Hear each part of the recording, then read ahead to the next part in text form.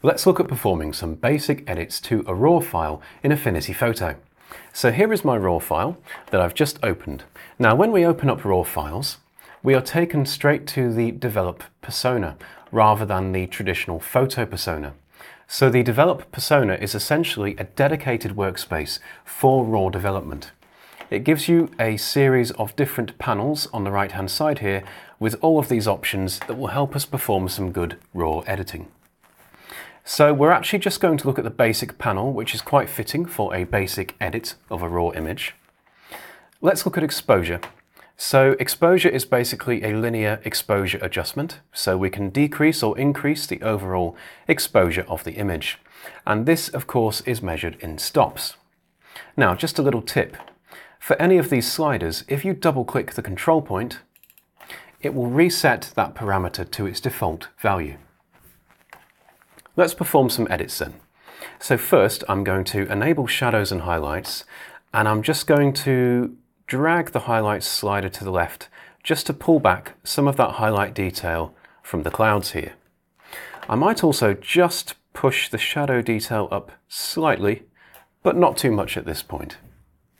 Next, let's look at increasing the saturation and the vibrance. So you can see we're really intensifying the colours here. However, at the moment it perhaps looks too yellow, too garish, so we might then enable white balance and experiment with the overall temperature of the image. So I could cool the white balance down. Alternatively, I could warm it up and then use tint to remove some of the greenish cast from the image. Let's try and find a nice balance. That will do for now. So next, let's look at clarity. So clarity is a mid-tone enhancement, and it increases perceptual sharpness. So notice as I start to increase it, we get a really punchy looking image, but it is very easy to overdo this effect. So just try to use it in moderation. It's great for cloud detail and enhancing contrast between local areas, for example, the cloud detail and the sky.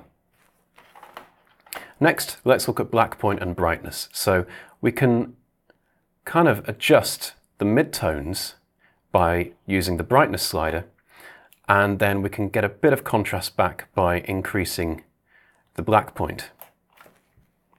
Now, having made all of these changes, I might want to again look at my highlight option here.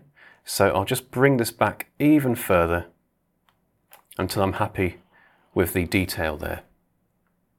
Okay, and finally then, I can check the profiles option here, and you'll see my output profile by default is set to sRGB.